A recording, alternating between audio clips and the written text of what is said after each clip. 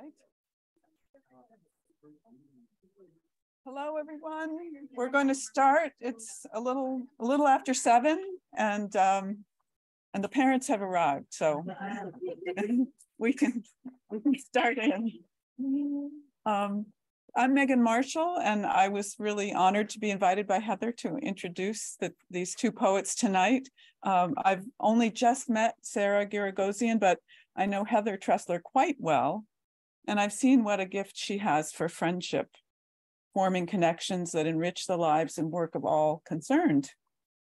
As Heather wrote in her essay, which is in this book back there, an essay, Poems as Paintings, Life Drawing in Words, collected in the craft anthology Marbles on the Floor, How to Assemble a Book of Poems, edited by Sarah and Virginia Konchan.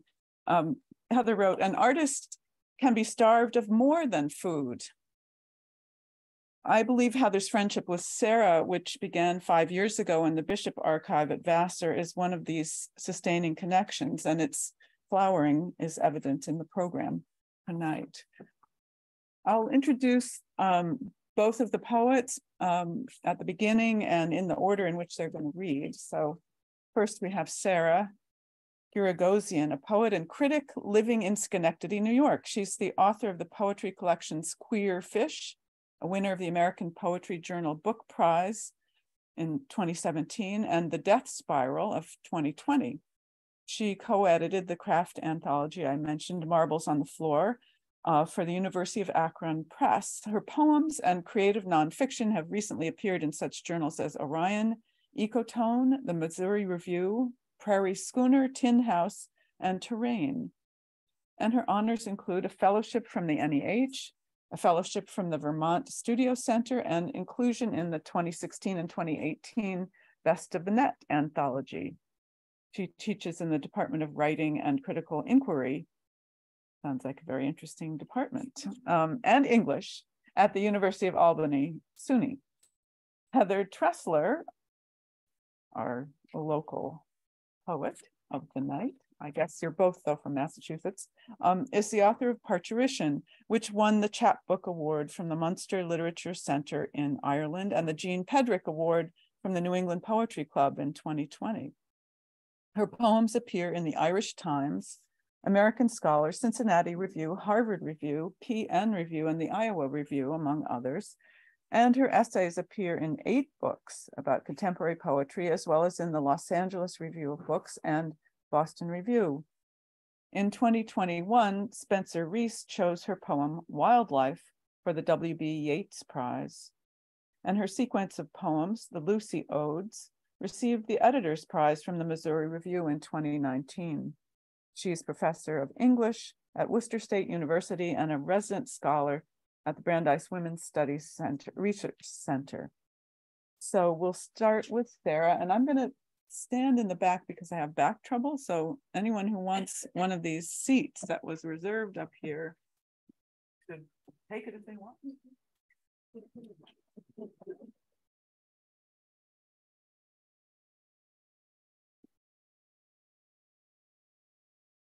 Hi, everyone.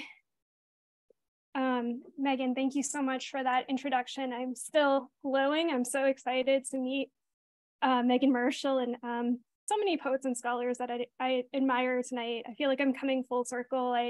I went to grad school at Boston University, and I would pass the Grolier, and I would just be in awe. And so it's such an honor to be here tonight and to be reading with my friends and colleague Heather Treseler, whose poetry I greatly admire. Thank you, Heather. So I'll start with a new poem. This is a time when I feel like I really need to believe in small miracles. And this is a poem about my volunteer work as a wildlife rehabber. I've helped to rehab raptors, birds of prey. And this is one of those poems that seems almost too neat, too perfect for a poem, but I swear it really happens. So it's called The Release. Tossed up like a handful of confetti, she, Redtail, is elbowed off like a bride to the wild. But she reels and staggers, flies low, a tumult of wings daring height. Quiver flight, girdle of light flight, anxious flight of reckoning, of 3-month rehabilitation, should have been deemed release ready. But I wonder what landmines have settled in her mind, which are exploding now. We hope the late spring sun will hail her, beckon her back to sky, that she'll remember this park where we found her wounded and return to fluent flyer again. But for all we know, the sun's dazzle could be a knife point to her eyes, and the out of the blue freedom, another kind of extraction. Perhaps the world shivers, blusters her in its sudden sharpness. The last time you wandered off a subway onto the streets of a foreign city, what signs did you fail to follow? A familiar maple might be an anchor for a moment, but soon jays arrive, strafing and screaming at her, and she has forgotten her own powers, counterpoint of attack, swift beak to belly. Maybe only higher gods can mend trauma's corrosions of the mind. Maybe the pages of the world flip too quickly or the text runs backwards, and she is still just a juvenile, slurring the geometries of flight, then teetering from limb to limb. Maybe there's no mercy believable for this age of nuclear fallout and mass extinction, but reader, believe me, nature's das ex machina in the form of a mature red-tailed hawk, her mother, did appear, exploding from the treetops to defend her, scattering the jays like loose change. Who could have foreseen it? And who could have foreseen another hawk gliding in from the east as if part of the family? Who could have foreseen daughter reunited with parents, the rhyme of their bodies a ballast, her hawkness restored? So it's true that juvenile hawk did reunite with her parents that day. It was exciting to see. This is called Gift of Ammonite. I lose my way again in a chamber of ammonite, fossilized helix, a blink of an eye in time that dizzies my mind back to an ancient seabed, to eons of embedment, heat, and pressure, to this casting of carbonized spiral in my palm. Every crenulation, every coil, an excursion into Earth's memory. Listen, if you dip your ear to the bend of the ocean floor, you can hear the earth humming.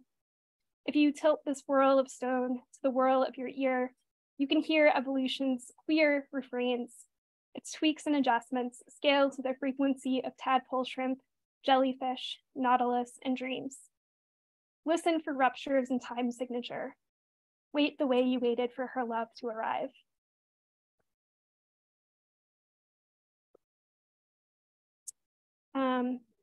And this is Taconic Falls High Bund. This is a waterfall in New York. I had the pleasure to have a residency in Ithaca, New York. And so I wrote many high bunds during that period, which I think are wonderful exercises when you're traveling.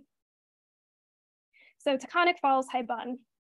Here, the theater of bird shadows against cliff face, with its infinite joints and fractures, heightens the catharsis of waterfall. In this former sea, a stratigrapher's dream, turkey vultures play ring around the rosy with my body, while a crow riffs off the echoes of his caws against the gorge. I pause in this caesura in earth, while from the watchtower of slick rock, hundreds of feet above, an agile bird, a peregrine? No, here they were wiped out with DDT, contemplates her next nosedive. Maybe a hawk? State your wanderlust and call your mother. She cacks. It's been weeks. Translate this lithic extravagance, this pre-rain scent and kettle warm slag. If you're brave enough, work in the memento mori of your species, the fumes and plastics that will be read in the strata by some future race. Mention too the love letter that is tucked into the same nook where vultures split their time with sky. Breathe in pine and brush up against deep time, swoon under their spell. And take note of the once nomadic ribbon waving from a crack in a spinal cord column of limestone. When a breeze knocks loose a spark shower of rocks, watch how red cedars cling on for dear life in the nick of time. So lots of poems about rocks and stones. I'll read from my first collection, Queer Fish, which I call a queer bestiary. We know that queer relations, queer configurations of being exist in the animal kingdom, hundreds of species. demonstrate those relations. And this is kind of an ode to, I guess you could call the misfits of the animal kingdom.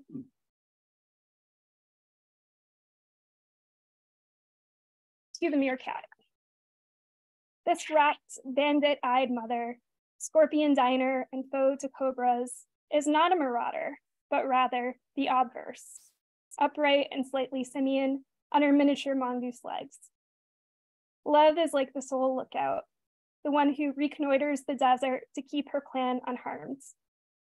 Dear totem, she telegraphs her cry across the wasteland, if any slinking or winged thing nears, although her clamant alarm gives her away. Love's swift and costly here, and she, banisher of loneliness, leans in close, dainty nose grazing ear, to groom another's fur, just so.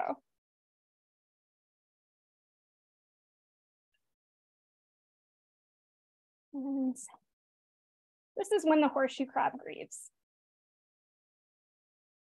Dying, I confide in starfish and lightning. The stones, twittering distantly, speak to me. The rain in our open graves is a temporary relief, and from underneath the echo chamber of my shell, I hear a soft moaning and dream of the new moon I cannot see. We speak of the flung togetherness of our lives, how the slapping tide can turn us like dice, and the fishnets frilled with carry-on strings bind us, translucent lobes of jellyfish, dangling crabs, and twisted cordage of seaweed. All of us know the swift feedback of pain, even the armored ones like me. Now the gulls that would knock all day against the steel pan of my carapace hesitate and watch from their priestly angle. We are all poisoned and poisoned, slick with oil and its rings of dark pearl. I wear a black veil of seaweed. Flies, those thieves of blood, do not know to stay away. Everywhere along the shore, we cry for love and the sweeping arms of a green sea.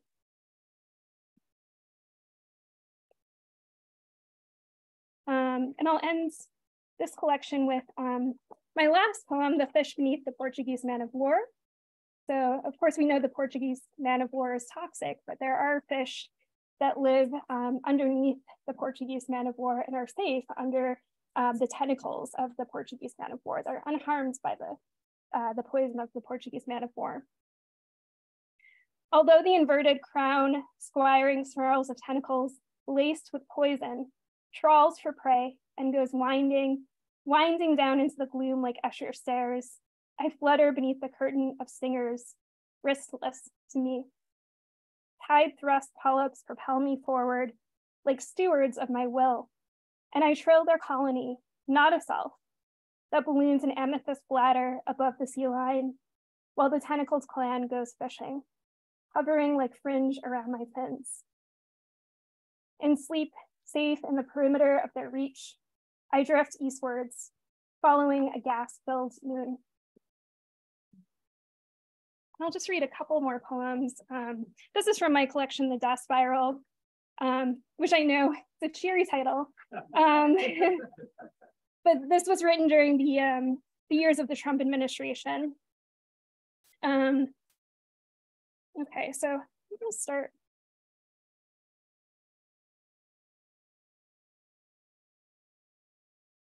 Bear with me for a second as I find the page.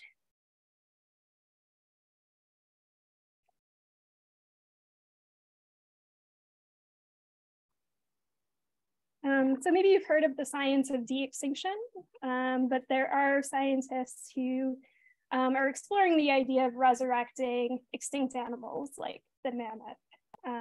So this poem is called Mammoth Resurrected. Before my birth, father was more than fossil. Pickled in tundra, he still had his undercoat of grizzle, teeth, and a knee broken and folded in tighter than a jackknife. When they found him as perfect as the day the sinkhole swallowed him, they dreamed me up. Am I extinct? No, called back, claimed the minds that made me, coaxing DNA from father's bones and toying with mother's genome to invent a new sequence for me. Poached from another eon and implanted in her womb, swaying in time with her elephant strides, I grew from mother's coups and breakneck science. My tusk nubs scuffed her insides, outscaling her womb too soon and stretching her belly cruelly. And when I arrived late, I knew that mother, who scraped her tongue against my hump and raked her tongue through my wool, was mapping my flesh like ancestral lands. She tested the length of me, making touch memory. Entrusted with my soft spots and whimpers, baby dents and outdated ridges, she, with elephant tact, had no choice but to love me, more grand aunt than offspring, captor, and taboo. I kept below the soft flaps of her breasts, and in the first hungers of infancy, I drank in the millennial air, choked on the seepage of benzene, mercury, and the musk of men before my mouth found her teats.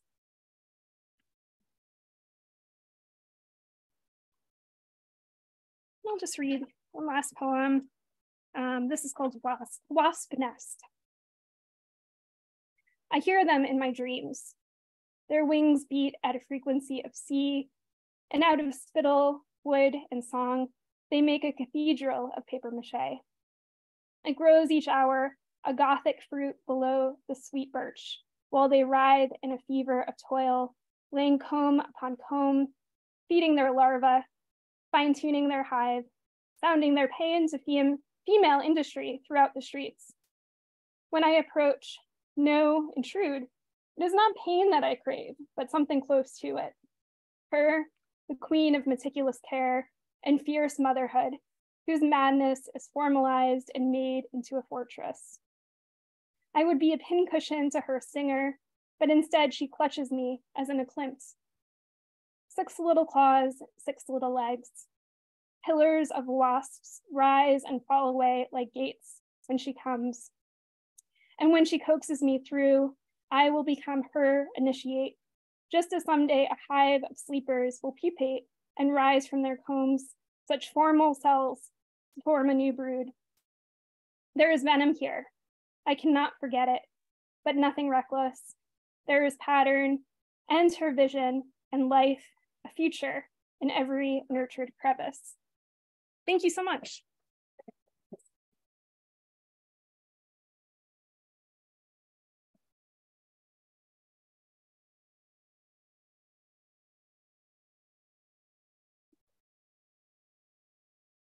Do you mind just checking the door? I think my colleague roommate has been haunting it. Thank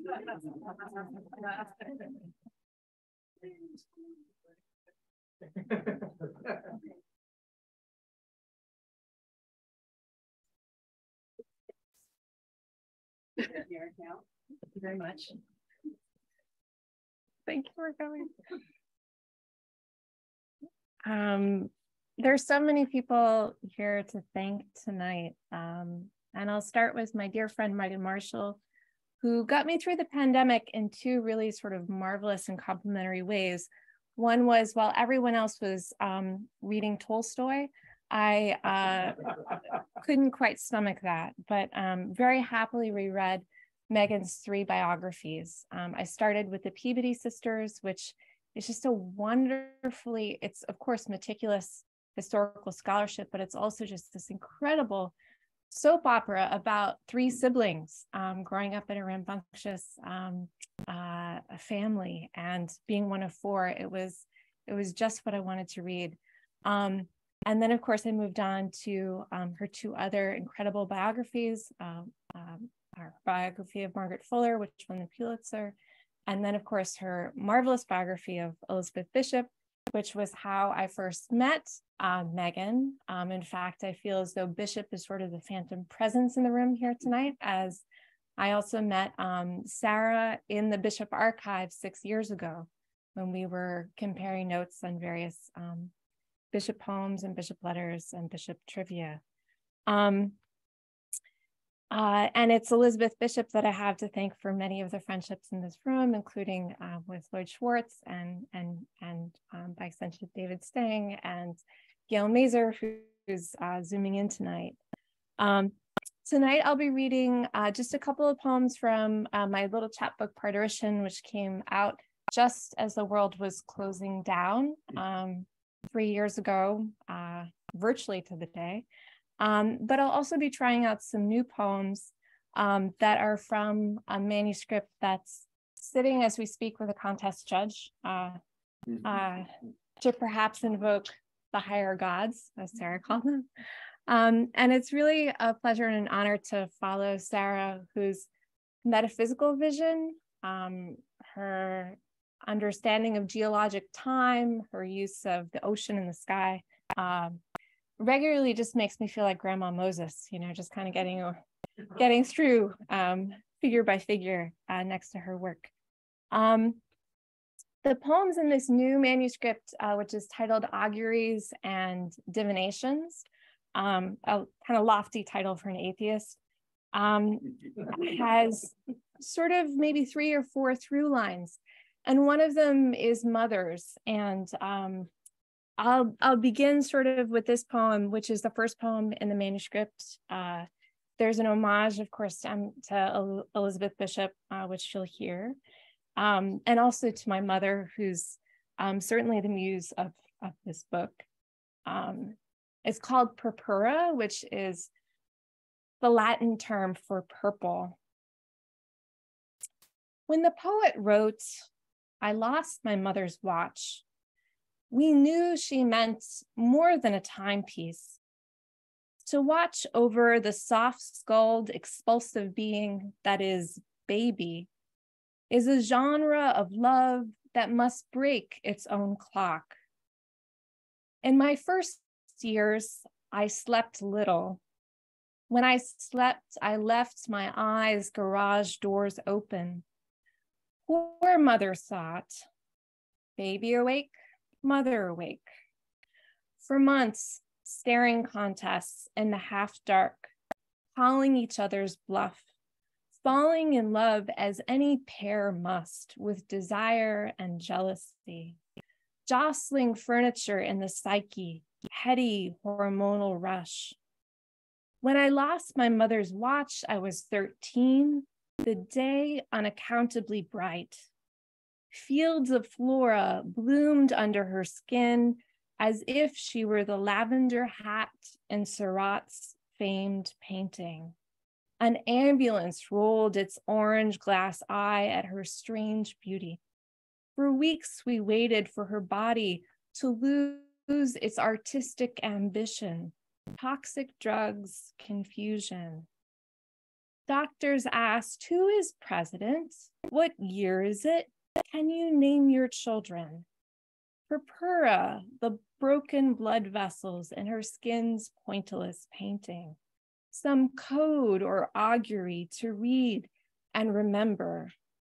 I watched, thinking of Phoenicians finding the world's costliest color in the crushed bodies of murex, vats of pulverized mollusks to trim the general's cloak, to dye the emperor's robe purple. What a tyrant or daughter claims as her right, calling it nature. The first empire is mother.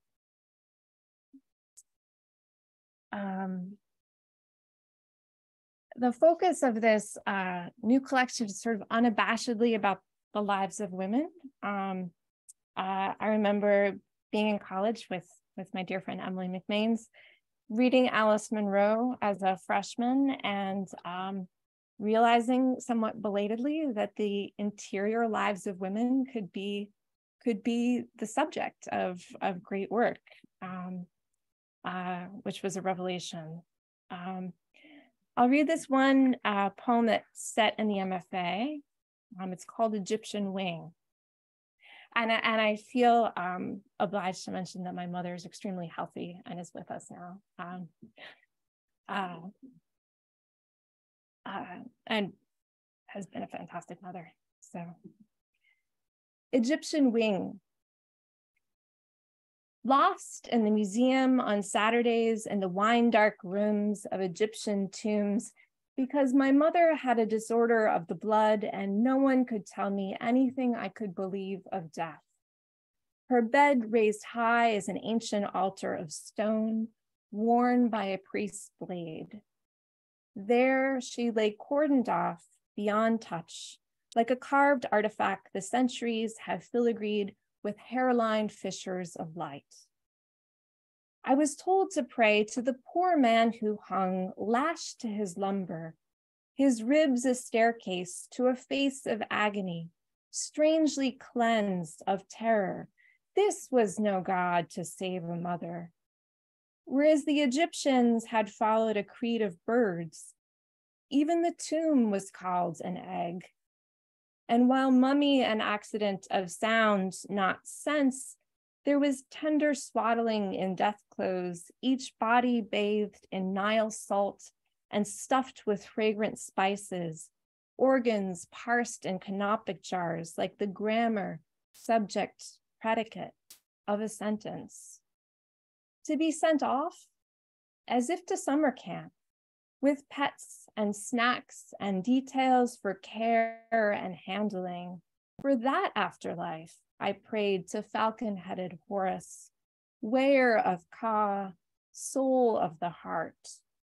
Weren't birds commuting between a bitter earth and sky, making an eros of pitch precision, mothering a small body toward its horizon? I'm going to read a couple of lighter poems, including one that I know Lloyd likes. It's called Cul-de-sac, and I have never lived on a cul-de-sac, nor do any of the figures in the poem bear any resemblance to known persons or to any members of my family. But it is sort of about the creepy suburbs. And I shared this poem with Gail Mazur, who told me, I didn't know this before I gave it to her. She very kindly, I don't think, took offense, that she grew up in a cul-de-sac, and that something like what is described in the poem actually happened in her neighborhood. So, cul-de-sac. That old rage for order. How father drove a square-mouthed mower over and back, each row of neatly trimmed grass, cut just like he told his barber, boy short, regular.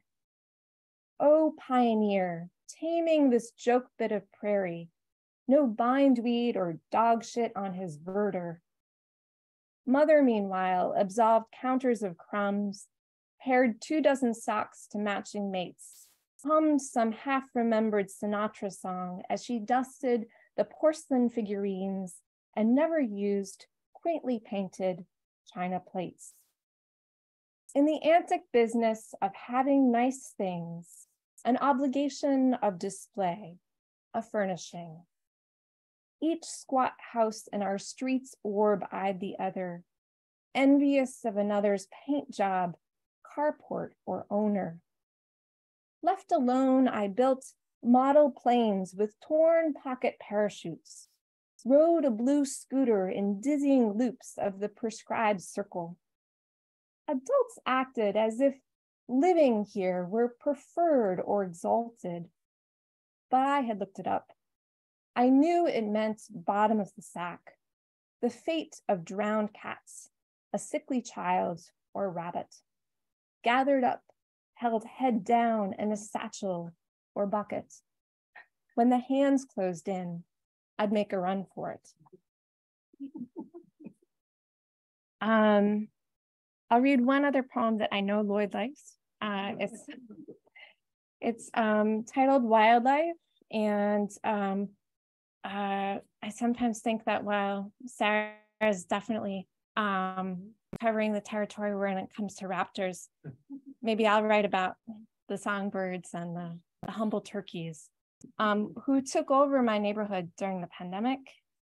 And it coincided, of course, with the last presidential election. So there were parallels. All struts and gibbering, waddles and caruncles, tom turkeys parade at dusk, panoply of feathers fanned, snoods engorged and dangling over their sharpened beaks, while their heads turn from red to white to blue in tricolor blush, pulsing placards above their sexual taxis, hens loitering in shade, graze acorns and the occasional grub, an eye cocked, nonplussed. They've seen this all before. Ben Franklin thought the fowl vain and silly, but respectable, more American than the thieving eagle.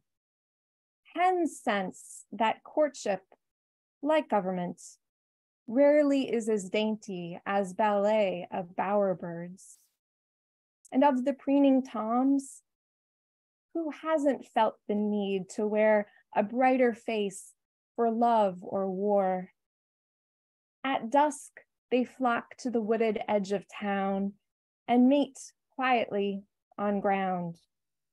Then one by one take running starts, wings pumping, and like battered 747s, ascend to perch on spiky feet, nestling along limbs longer than their own.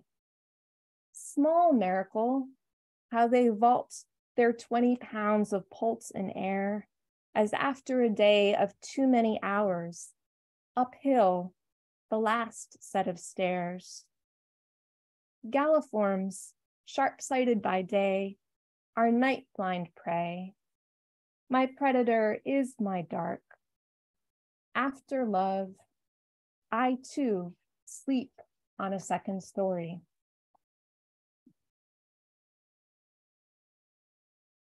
They're really better than Charlie Chaplin when they're doing their nocturnal scene. I'm going to read just a couple of poems about, or that pertain to sort of local history. And I'm indebted to Megan for correcting a few historical inaccuracies I had in the poem originally. But this is about Sophia Peabody, who married Nathaniel Hawthorne. And their romance sort of called her out of a long spell of sort of chronic illness that she'd experienced as a child and as a teenager. And in their first year of marriage, they lived at the old manse in Concord, where Thoreau planted for them their first vegetable garden. And Sophia, I should also say, was a marvelous artist in her own right, a very talented painter and sculptor. Sophia Hawthorne.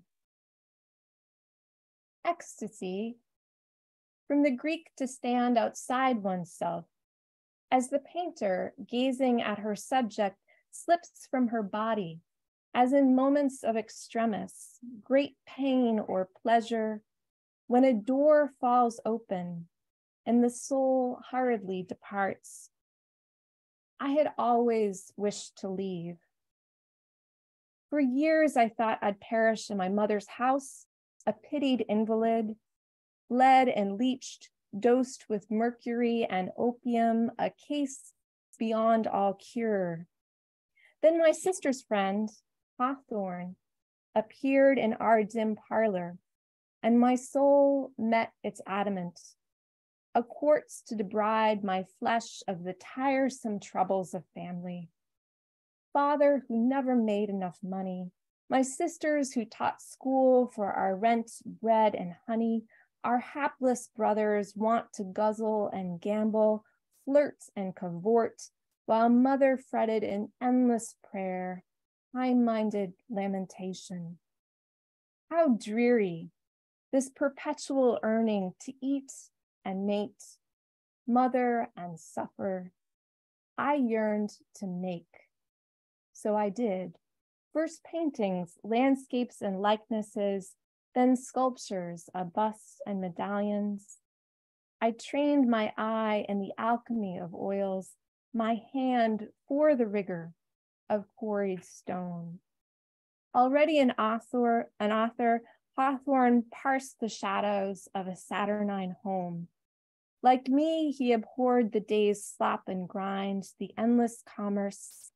Doubtful as Thomas, he yearned to craft an earthly beauty, and he did not see me as the runt, the sickly Peabody, but as an artist and as a woman no less, To the taper of never-spoken hopes he brought flame, heat and kindling of a man's heart intent on its obtain, against the riddle of my daily pain, headaches that blotted out sun, sound, and sense, he pledged desire, a sympathy better than any tincture. I studied the blush that crept across his brow in parlor trysts, the light skitter over the dark lakes of his eyes. At night, I conjured the smell of ink and leather, the gentleness with which he took my hand. Yet we would have no marriage and no hearth until we found the old manse. Nestled in that sunlit house by the banks of Concord River, we strode across the broad fields where men sowed blood in ardor for freedom, that private wish might be the only king. One night, after he coaxed me to stand outside myself, to let the last door fall open, I took the ring that he had lent my hand and carved our names into a window pane with two truths. Man's accidents are God's purposes, and an image granted to my painter's eye. The smallest twig leans clear against the sky. And you can actually find that inscription in the windows on the second floor of Old Manse. I'll say too quickly as an end note, she never got to sculpt actual stone, so thus the prepositional hedging there, that she trained her hand for quarried stone, although she didn't manage to carve it, as far as we know, I think. I'll read just a couple more poems. This is a short one. It's called First Grief, and it's again about the Hawthorns in their first year of marriage. And it does also sort of take place at Old Manse. And they sort of met later than most couples. So that's another piece of information. Late to love, still to marriage, they assumed little, having foraged for each other. So even as the signs seemed clear and Sophia's courses stopped, they knew the danger in forecasts, the whims of wind and weather, and spoke little of their gathered hope. So when she slipped from the stalwart arm of her beloved and fell hard against the frozen face of Concord River, she tried not to regard the basket of blood as more than accident. Freak fall, a first loss, requiring of them yet more tenderness, and a stern reminder in newlywed bliss of dark currents that swell and course beneath gray ice, how a sudden crack in winter's river devours as quick as any storied tragedy. What had begun in a sweet flood of four limbs pulsing blood, and a narrow bed swum as if black water. Okay. I think I will read just, I don't want to abuse my time or your good patience.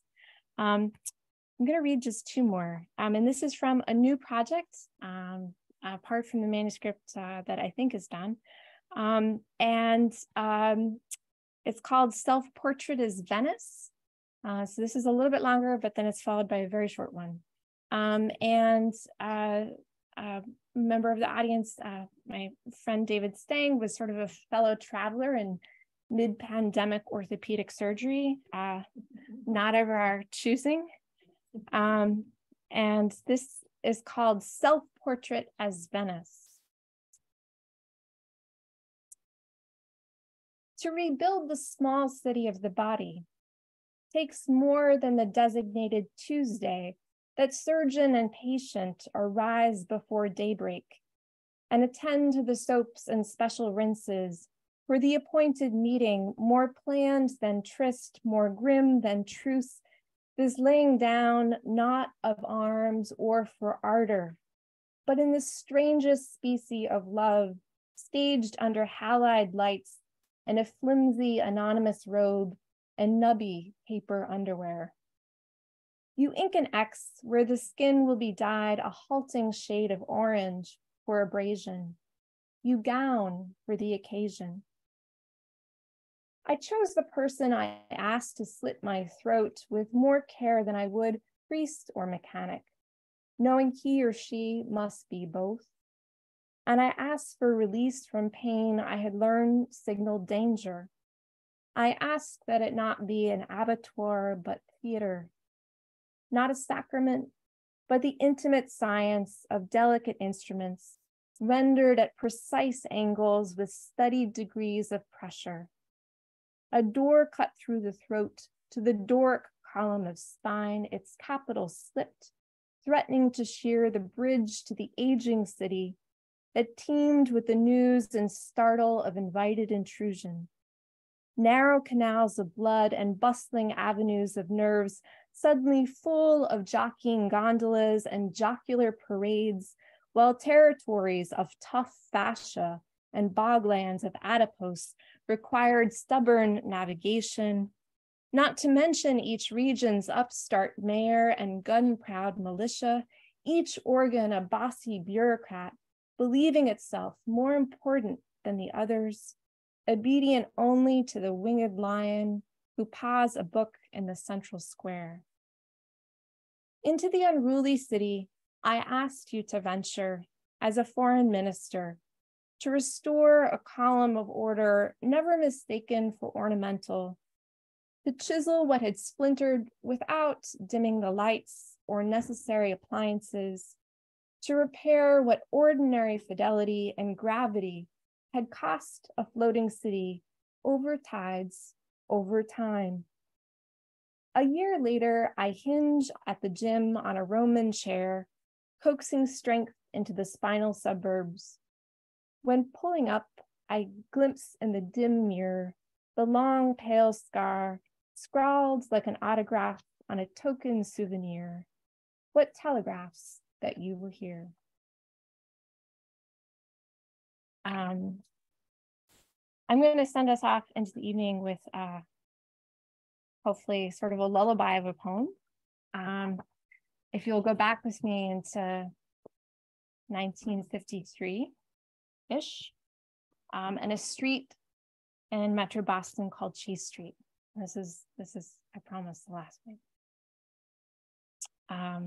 And it's a poem about matrilineal inheritances and the perhaps unrivaled love between mother and child. Childhood, that cold planet warmed by women, and my mother's childhood, its unspeakable fear, meteors, astral glare.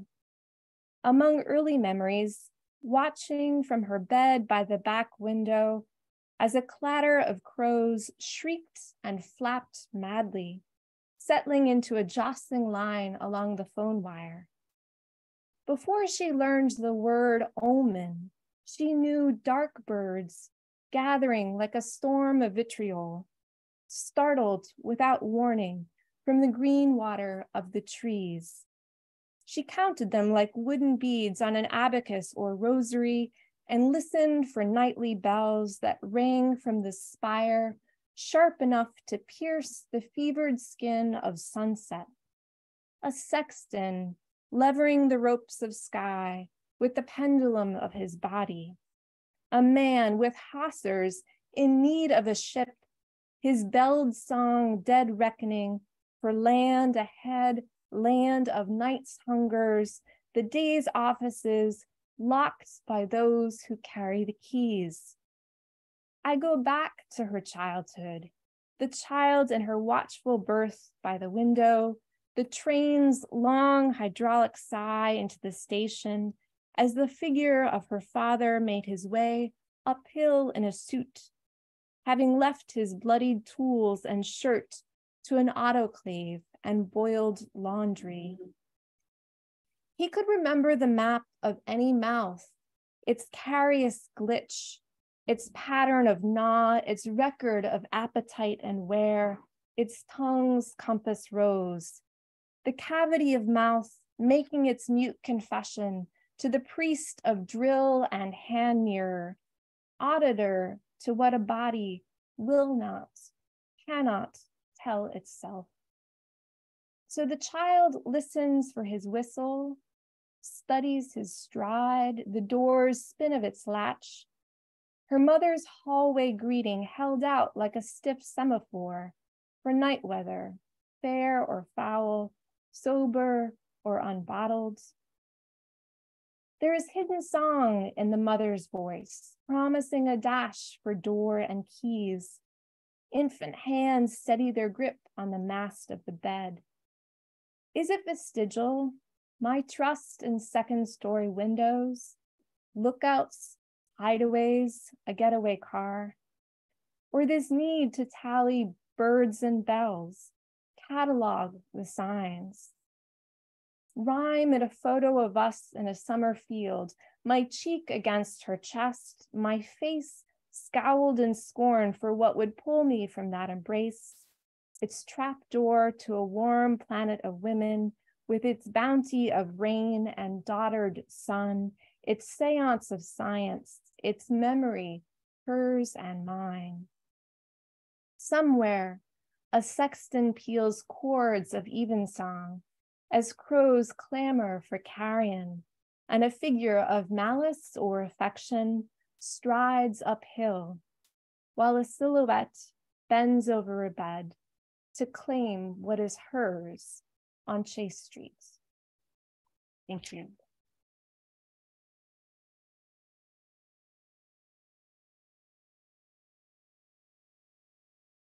Okay. So Sarah and I will field any questions, comments, tomatoes, vetoes. That was dazzling, Heather. Oh, as was yours. Yeah. And to think we met sort of scrutinizing Bishop's handwriting. I know. Yeah. Which Lord knows so well. In its degrees of legibility. Yeah. Megan, yes. Maybe you could say a little something about that time at the archive, working on Bishop and how that's kind of found its way into the work since then. Sure. Yeah. Yeah. Yeah, our work in the archives was just astonishing. I had studied Bishop for many years as a grad student, but getting to work with her materials firsthand was really remarkable. I think, one of the things that I admire, one of the many things I admire about Bishop is her tenderness and her metaphorical imagination. I think thinking about her influence on my more recent work, I love the way that Bishop shows the mind in motion, the way that she qualifies herself often through, more precise images or through a kind of cognitive refinement. And I think my style has become a little more relaxed and a little more sensitive to bless you, to the flux and thought and the kind of motion that we see in Bishop's poems. Thematically, I'm really drawn to Bishop's environmental consciousness and her social consciousness. And I think that has been an influence for many years. But I had a sense of Bishop as, not just a poet, but also as a friend and a colleague working in the archives and working alongside Heather, whose work is phenomenal. Heather's a remarkable Bishop scholar, has also just been inspiring and animated my own work in so many ways. Yes, all those things. Bishop sort of staged a benign guerrilla overtake of my dissertation. It was probably one of the best things that ever happened to me. And I didn't know, of course, in choosing to work on her work, that it would also sort of be a kind of lodestar to meeting some really other amazing thinkers and writers. And the fellowship that we both had, it was in 2017. And it was sort of a mixture of scholars at various stages and poets and critics. And so it was really great to kind of have that heady stew. And we were all living in Vassar dorms. And there's like nothing quite as bonding as being in your 30s or 40s and having to confront a dorm bed again. So we were all sort of like moving like zombies first thing in the morning into the archive. But then once the coffee got going and we dug in, it was really great and really wonderful to have a portrait of Bishop as a friend and colleague, and all of the relationships that she was actively cultivating and keeping up with. That was really inspiring to see. My students often have this idea of the poet as solitary artist. Oh no. Poets come in gangs. They come in cohorts, and they help each other get better and hear each other. And finding a reader in Sarah's like wonderful with these sort of very gentle critiques, and it's not quite done yet. Comments that help me kind of keep going. So it's a great question, Megan. Thank you. Spirit of Bishop is all around us. Yeah. And I think what was remarkable too is that there really wasn't competition when we were at the archives. There really was a sense of collaboration and just mutual awe for Bishop. And so, it was a unique experience. Sometimes residencies and conventions don't have that spirit of collaboration and friendship. And I think that one did. Yeah. Oh, for sure. We would have coffee each morning. One of the nice things about having money from the NEH was that there was like a really nice coffee brunch every morning. And so we would come out of the archives and refuel on coffee and sort of talk about what we had just found. And that was really, it was like being in a joint archaeological dig or something. It was really a very different archival experience than I'd ever had. It's usually pretty solitary.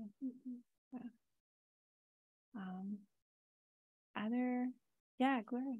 I'm not going to pronounce it the way you correctly pronounce Sophia Peabody's name, but what led you to doing an examination of her life and your response poetically to her life? Megan's book, which is fabulous. I just have one sister, but I can almost imagine having two. And Elizabeth and Sophia and I'm forgetting the third sister's name. Mary? And Mary, yes, thank you. They were all sort of incredibly important movers in the transcendentalist movement, and until Bishop's book, I think largely unsung. And Sophia's ambitions were so lofty, and her, Nathaniel was initially friends with Elizabeth Peabody, and there's some intimation that Elizabeth may have fancied Nathaniel, but the moment Nathaniel sort of met Sophia, it was all over, so to speak. The choice was clear. And I think the story of two artists and very unique temperaments finding themselves sort of slightly beyond or far beyond the age at which matrimony typically happened in the 19th century. It was sort of a wonderful portrait of artistic temperaments coming together, and just, I don't know, I love a good rom-com,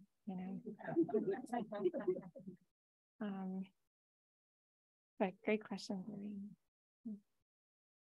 Yeah, I wrote. You have this wonderful book that Sarah edited, and every other saying it marbles on the floor. Has a simple book of poems. I'm just wondering about how you, in terms of distilling some of the wisdom in it about creating a book of poems, what have you two learned about sort of narrative arts and from creating your own poems, your own books? What's some wisdom about putting your poems together in some meaningful way? Well, there are 12 essays.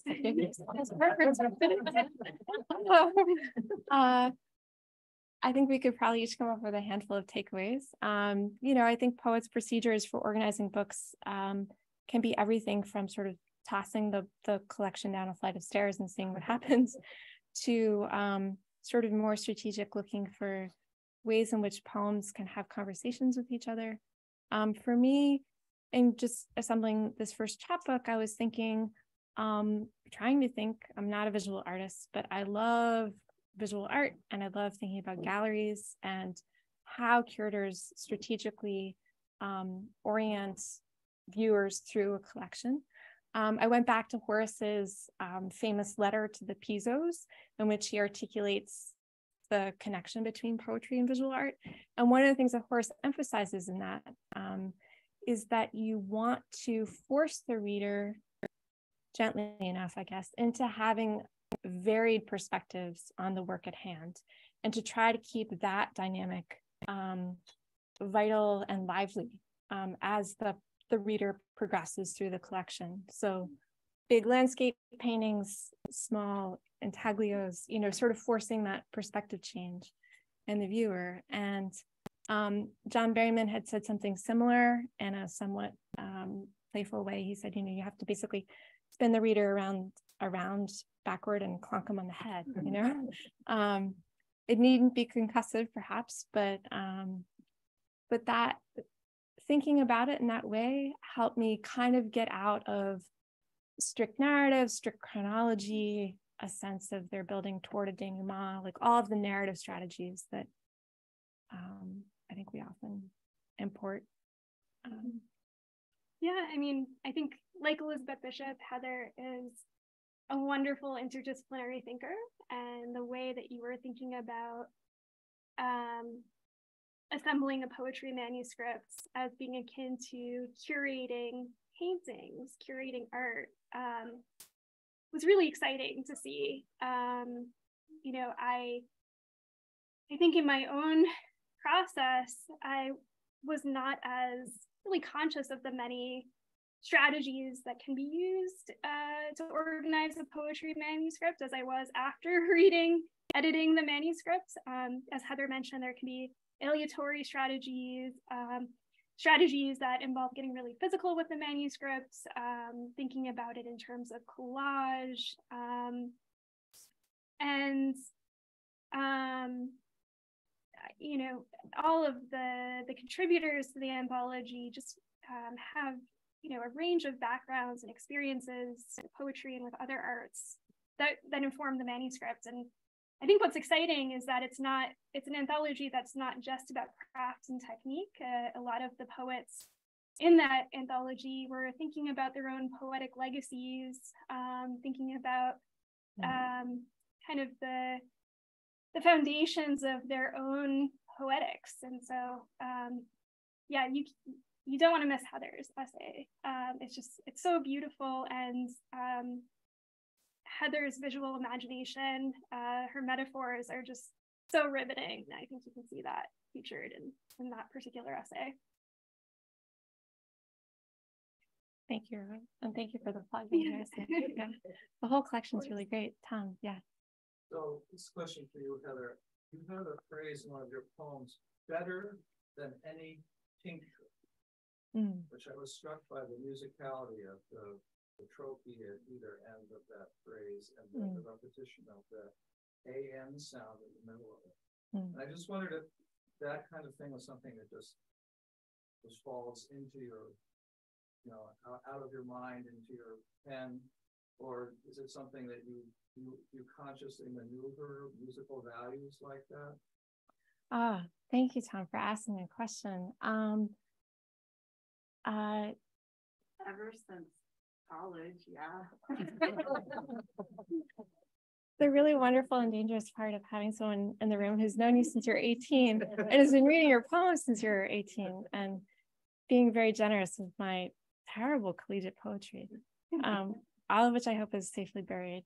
But I think I've always been driven by mouthfeel and sonics and music. And someone asked me recently, are you a formalist? And I said, fallen formalist, probably, sort of more of like a Suzuki formalist. I'm not really interested per se in tending to or keeping fidelity with strict meter or rhyme, but I really wanted to feel good in the mouth and good in the ear. And so anyone who's ever shared an apartment with me, they hear me talking to myself a lot. And so I'm just reading this stuff out loud a good bit. But that Sophia Hawthorne poem, it may not be done. I'm with Frank Bedart in believing that, so many poems that make it into on the page or into publication for me take in excess of 40 or 50 drafts. It's just for me, it's been a really long process. My college students don't want to hear this. I say some things that to them might be a little depressing, like it may take you 20 years to write the poem you want to write, which is something that my own collegiate mentor, Michael Harper, used to say to me, which both infuriated me at the time and taught me to be, I guess, more patient with the long process, the long game, as it were. Sarah also has wonderful both sonics and visual qualities. I sort of feel like I read a Sarah Giragosian poem and sort of really see things differently. Think about time in a much more elastic and a much less quotidian way. I mean, I'm always sort of thinking like, is it 4:15? And Sarah's thinking like about the Anthropocene and, so it's really, really wonderful to sort of step inside her geologic time. Thank you. Yeah, I mean, I feel like a lot of the poems that I read tonight are kind of short, squat little poems, but hearing your long narrative poems just is really inspiring. I feel like I've learned so much from you about how to handle profluence and to extend metaphors. A lot of my long narrative poems become more like essays, and I'm still learning how to avoid exposition. And I think that just hearing some of these new poems, the way that you're handling sonance and metaphor, they're just exquisite. And, I feel like I'm learning so much from you as a colleague. Oh, yeah. Likewise. And now that we've written our mutual Valentines. Exactly. But I will say too, just on that point, Sarah and I think came up, Sarah is a bit younger than I am, but we came up when I was in college, language poetry was really cool. And I went to these readings and thought, what in the hell? Like these poets are just like ululating, this isn't a poem, you can't do anything with this. And I think I sort of retreated in some ways into working with the great late Michael Harper, who taught me that poems could be about history and could be about world events and could be a really vital space in which to think through things and a space in which narrative could live. And that was not cool for all of the aughts, virtually. And I think our sort of more ancient need for poetry and what we go to for poetry historically over time has kind of maybe come back into vogue. So the Luddites ride again. Yeah, and we need music. And I think that, I sometimes find that the language poets are not sensitive to the voiced aspects of poetry. And yet a lot of these poets, I think that we're mutually interested in, consider discontinuity and fracture in ways that are perhaps as exciting or more exciting than like lyric poets, but are contending with lyric subjectivity differently with the music, which is important to me. So yeah, I think we have certain affinity in our tastes. Definitely. Yeah. Yeah. So kids, if you're watching at home, you can be both postmodern and Horatian. I think we'll probably conclude there. Thank you so much for coming out. And thank you, many thanks to James Fraser, the manager extraordinaire of the Grolier, and to Carol Minkiti, who's been keeping the vision of the Grolier alive and vital. And thank you all for checking out here on a really nice spring day and spring night. Yeah, thanks again.